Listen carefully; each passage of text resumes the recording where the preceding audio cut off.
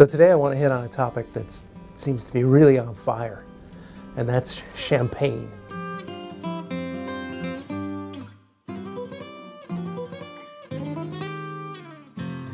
In the last 2 years, the popularity of champagne has really just gone through the roof, along with other sparkling wines as well. We talked in the past about how to make white wine, red wines, dessert wine. So let's look at how we make champagne. It's actually quite a labor-intensive process.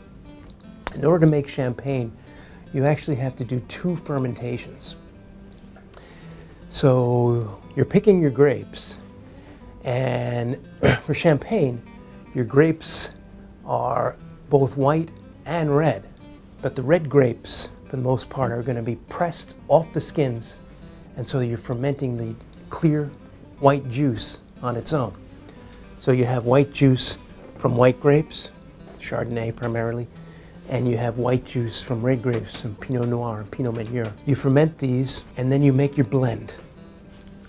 And once you have your blend, the wine gets bottled.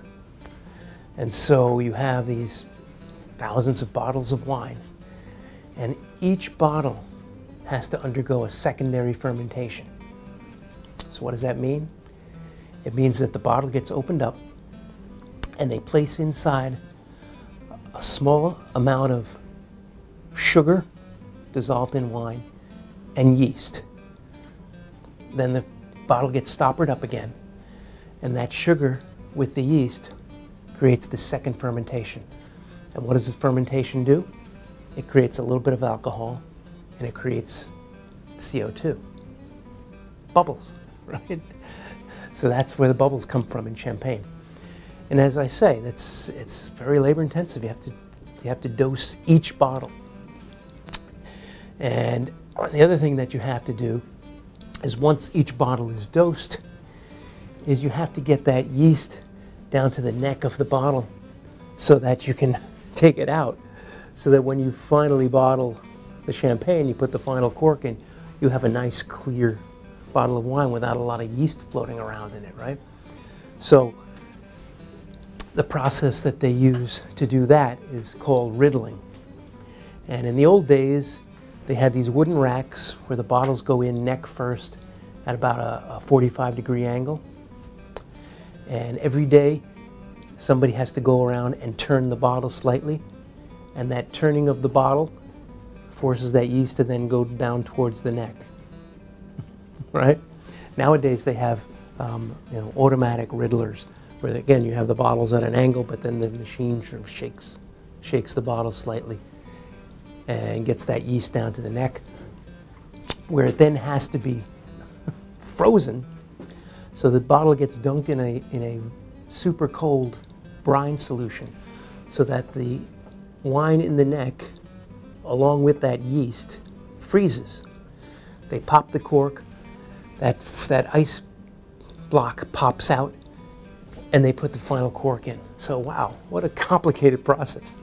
Who came up with this? But in the end, you have the most marvelous beverage, right? Champagne. Who doesn't love champagne? So that's known as, making wine in that fashion is the traditional champagne method. Other wines are made that way. Cava from Spain is made that way. A lot of California sparkling wines are made that way. There are other wines that are made differently, say Prosecco. The process they use there is they put all the wine in a tank, and they add the dose of sugar and yeast to the tank. And the secondary fermentation takes place in the tank, and they bottle the wine from there. And the last method that's sometimes used is you put the wine in the tank and you just bubble CO2 through the tank. And that's, kind of how they make soda, but you can also make sparkling wine that way.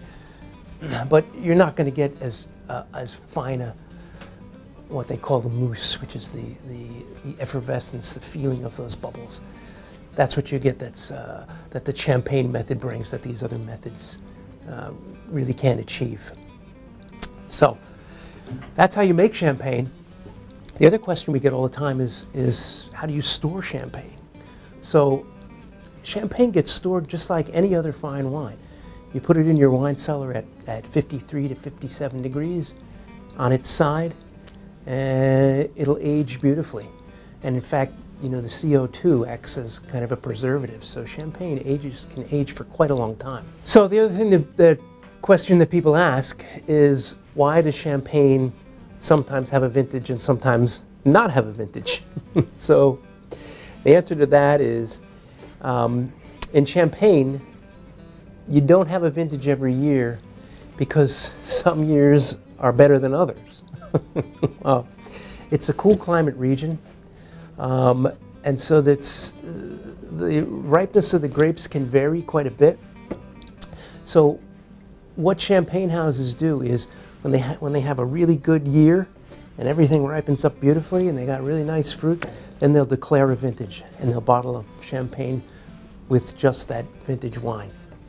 But in most other years, or most years, the years that aren't declared, what they do is they preserve wines from previous years.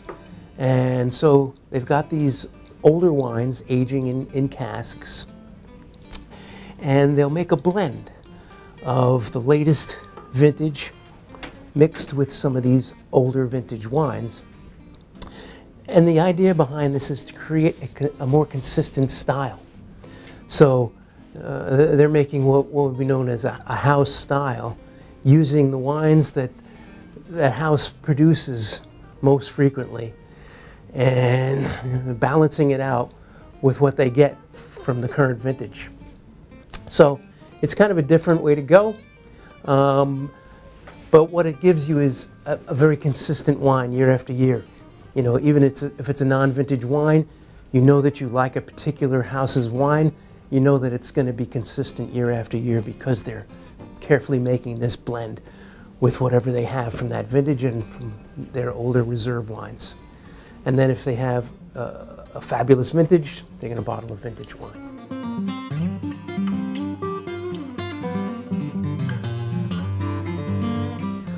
So there's the other kind of champagne that you see other than just the regular white variety, and that's rosé.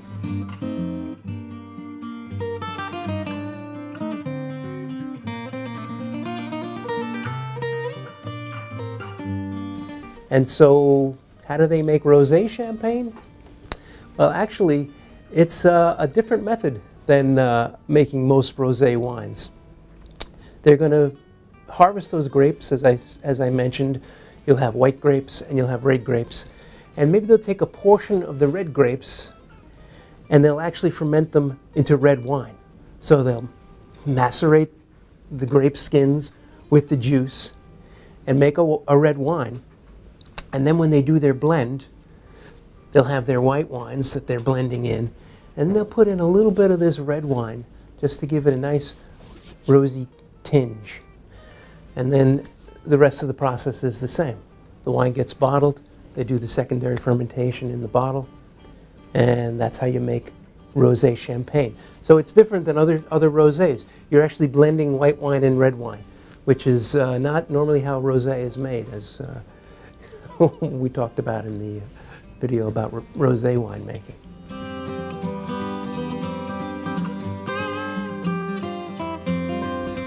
The other question we get is about the glasses.